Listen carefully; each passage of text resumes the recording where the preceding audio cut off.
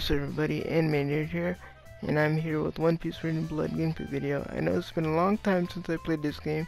It's been almost a year, but I'm back at it again. In this video we're going to be using Tony Chopper, and going to also be continuing my 1v3 series. Basically how that works is I have one character against three computer characters. This is to test my skills and to see if I can beat 3 characters with 1. Alright, now let the fight commence. You're going to be fighting against Bartholomew Kuma, Usopp, and Crocodile.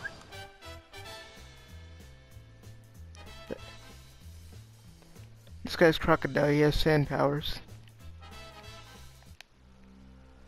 And we're going to be battling in Marineford.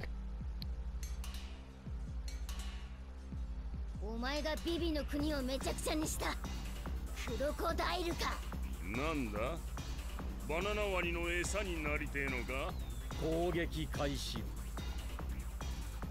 けちゃいられね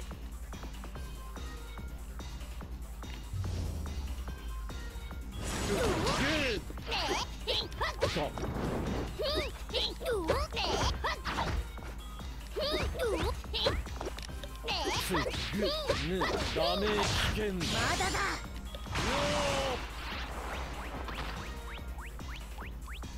強力な損傷に激しい損傷 Oh, the way he runs is so funny. He like skips. Alright, Kuma's down.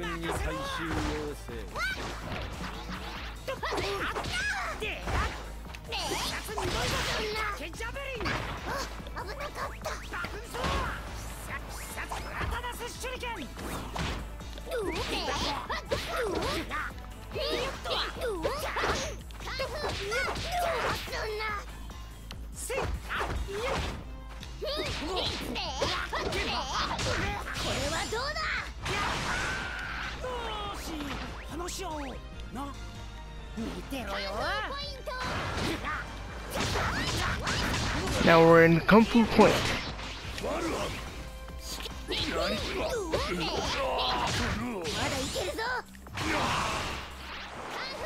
Okay, let's get back into Kung Fu Point.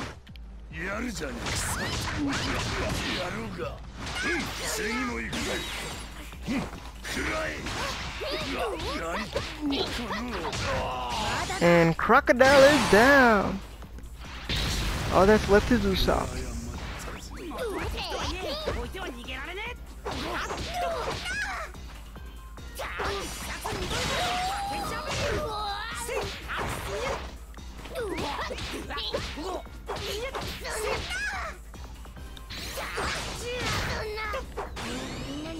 Alright, now let's use our ultimate attack.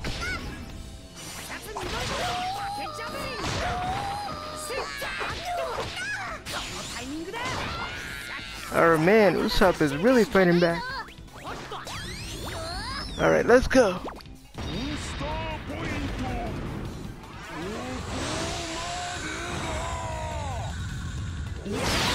And he's down.